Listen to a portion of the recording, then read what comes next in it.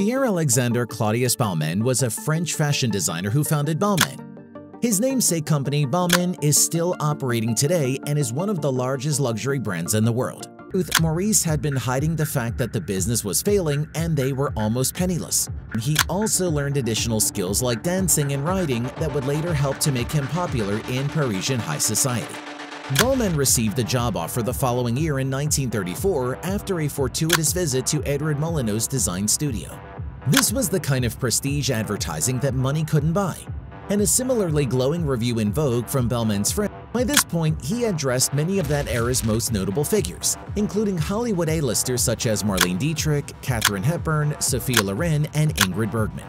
In recognition of his many contributions to his country and its reputation, he was made an officer of the Legion of Honor, France's highest order of merit, in 1978. Balmain died at the American Hospital of Paris at the age of 68, following a battle with liver cancer. His thirst to learn more made him the best fashion designer ever that France produced. Pierre Alexandre Claudius Balmain was a French fashion designer who founded Balmain, the leading post-war fashion house. He was born on 18 May 1914 as Saint-Jean-de-Maurienne, Savoie, France, and he lived until 29 June 1982. Balmain once described dressmaking as the architecture of movement, and his skills would make his name a byword for elegance and sophistication. His namesake company, Balmain, is still operating today and is one of the largest luxury brands in the world. In this video, we will discuss how he created such a huge brand. We at Business Chronicles tell the stories of extraordinarily successful people. Please subscribe to our channel to help us in making more videos. Along with her sisters, Balmain's mother Françoise managed a Paris clothes shop called Galeries Parisiennes. His father Maurice sadly died in 1921 when he was only 7 years old. Maurice owned the dress shop and also ran a wholesale drapery business, so mother and son had believed that the family was well off.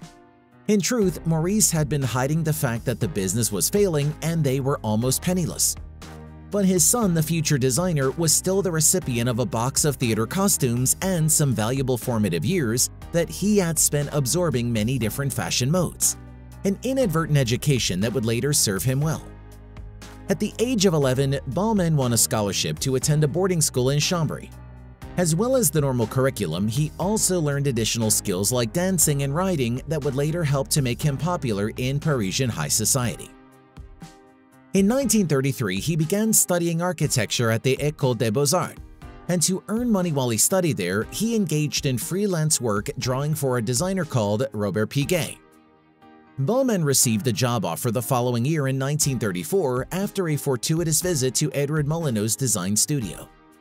He dropped out of school and worked there for the next 5 years, albeit with 2 of them interrupted by compulsory military service.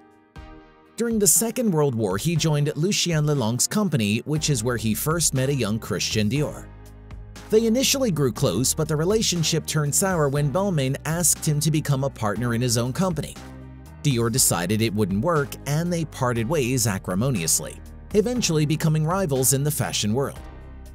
Balmain's debut show took place in 1945 at his boutique on Rue François, and it was an instant success, with lavish luxury designs that were worlds apart from the modest clothing that most women were wearing at the time. His fashion house's debut collection was featured in the November issue of Vogue magazine, and the reviewer said that Balmain had created beautiful clothes that you really want to wear. This was the kind of prestige advertising that money couldn't buy, and a similarly glowing review in Vogue from Balmain's friend, the experimental writer Gertrude Stein, who had by now been wearing his clothes for several years, was the cherry on the cake. It was the seal of approval for the House of Balmain, or at least it was one of them. For instance, the Duchess of Windsor ordered from this collection, the first of many celebrity fans that would help his star to rise higher. Right from the word go, Balmain appreciated the value of actively promoting himself around the world. In 1947, he toured Australia and designed a line to be produced there. Then in 1951, he extended his international reach by opening an operation in the United States. By 1955, his off-the-peg clothes had garnered him a highly respected Neiman Marcus Fashion Award. By this point, he had dressed many of that era's most notable figures, including Hollywood A-listers such as Marlene Dietrich, Katharine Hepburn, Sophia Loren, and Ingrid Bergman. Thanks to his reputation, he was asked to design for Queen Sikurit of Thailand when she toured the United States in 1960. He made outfits for the 1968 Grenoble Winter Olympics and also for the cabin crews of both Malaysia and Singapore Airlines and TWA. When the first female pilot flew for Air France in 1975, she wore a uniform designed by Balmain. Balmain's designs were always courting attention. After he created outfits for Hope Portocarrero, the First Lady of Nicaragua, she subsequently appeared on the International Best Dressed List Hall of Fame for 1968. Balmain later began collaborating with one of Danish designer Holger Blom's students, a man called Erik Mortensen. Mortensen started working as a design assistant at Balmain in 1948. The two of them discovered that they worked well together and became a good fit as collaborators, an arrangement that continued for the rest of Balmain's life. He was adept at spotting the talent of others. Margit Brandt worked as a young designer for him during the early 1960s, and he was also taken by the work of Karl Lagerfeld, giving him a job in 1954 after discovering him while judging in a fashion competition that the young German designer won. Balmain's vintage couture gowns have enduring appeal and are still as popular today, having been worn by stars such as Angelina Jolie, Penelope Cruz, Alexandra Carey, Tatiana Soroco, Kate Moss, Kristen Davis, and Zendaya. Balmain received the nomination for a Best Costume Design Tony Award and was the winner of the Drama Desk Award for Outstanding Costume Design for Happy New Year in 1980. Other costume designs for Broadway shows include Sophia Loren in The Millionaires 1960 and Josephine Baker for her self-titled review in 1964. Balmain also designed costumes for 16 films including And God Created Women and La Parisienne, starring Brigitte Bardot. And he also created on-screen clothes worn by the actresses Mae West and Vivien Leigh. Pierre Balmain's first perfume release was Élysée 6483, created in 1946 by perfumer Germaine Cellier, who also created Vent Vert for the designer in 1947.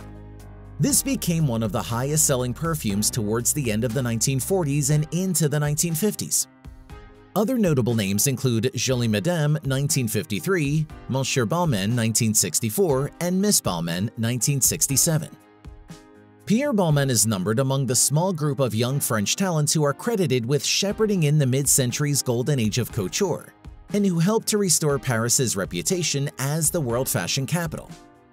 In recognition of his many contributions to his country and its reputation, he was made an officer of the Legion of Honor, France's highest order of merit, in 1978. Balmain died at the American Hospital of Paris at the age of 68, following a battle with liver cancer. He had just finished sketching the designs for the clothes that would become his final autumn collection. From the very beginning, Pierre Balmain was a keen learner. With routine studies, he also acquired additional skills like dancing and writing. His thirst to learn more made him the best fashion designer ever that France produced. Thank you for watching our video. Subscribe to our channel to watch more videos like this.